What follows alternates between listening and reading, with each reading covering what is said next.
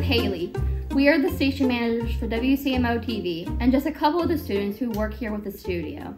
And we're here to update you on the status of our Go WCMO campaign. As of 2 this afternoon, we are at over $11,000 raised. With your help and generosity, we are working towards completing phase 2 of our WCMO TV studio. And because of your donations, our beloved Joyce Pennington, kidnapped by some Squid Game dudes, has been released. We have kidnapped Joyce Pennington. The only way we will release her is if you donate to Marietta's Day Giving for WCMO News.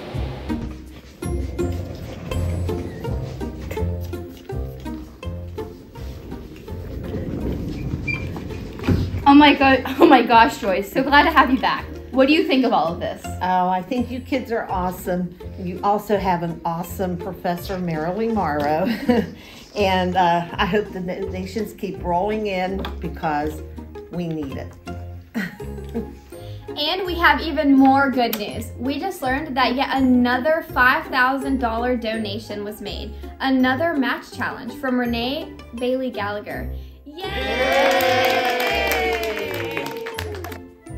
Please keep this coming. It's because of you and your donations during this Day of Giving campaign that we can keep doing what we love.